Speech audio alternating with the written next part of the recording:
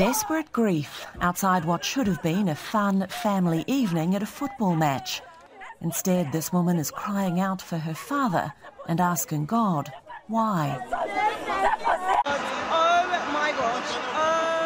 In a tournament marked by poor attendance and middling public interest, Cameroon's knockout match against Minnows Comorosa was exactly what the organisers were looking for.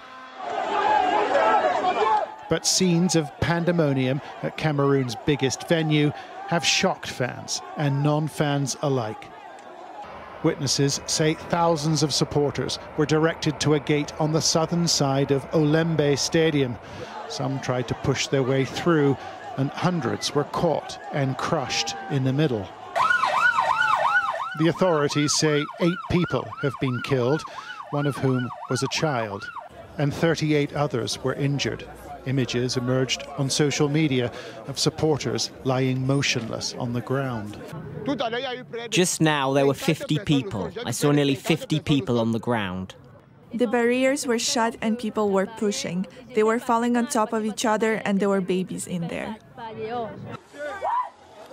With a mixture of grief and disbelief, relatives of the dead and injured gathered at hospitals in the capital, Yaounde.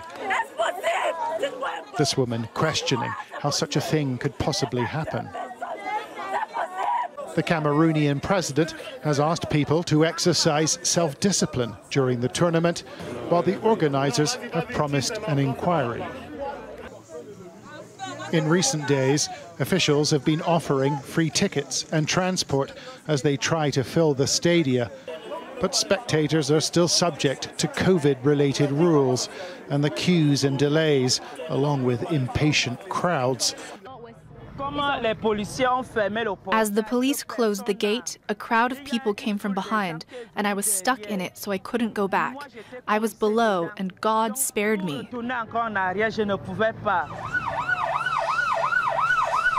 Ambulances.